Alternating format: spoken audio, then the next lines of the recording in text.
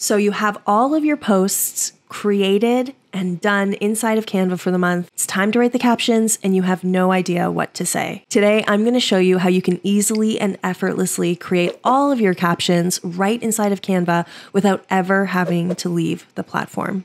Are you ready? Let's dive in.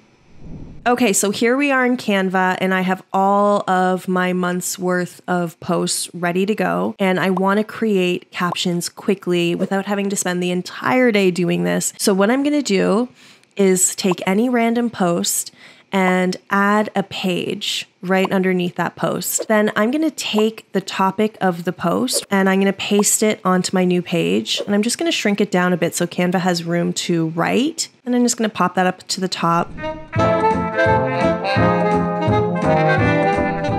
So that being done, I'm going to, with my text box selected, head up to the magic write button and just hit continue writing. Now, what Canva has done is created an entire post for me based on that one headline, and they've added all of these points here. However, I already have all of my points written out. So instead, with this text box highlighted, I'm going to head again to Magic Write and I'm going to say custom prompt.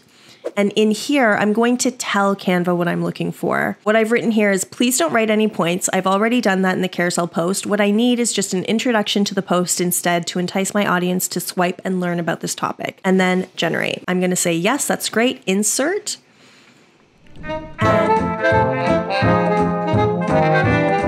This is Elastic Start, but if you want to take it even a step further and you have the pro version of Canva, what you can do is head to Magic Write, change voice, and then apply your brand voice. So Canva knows my brand voice because I've already told Canva what my brand voice is. And I strongly recommend that you do the same because it's changed the caption completely and now it's in my brand voice.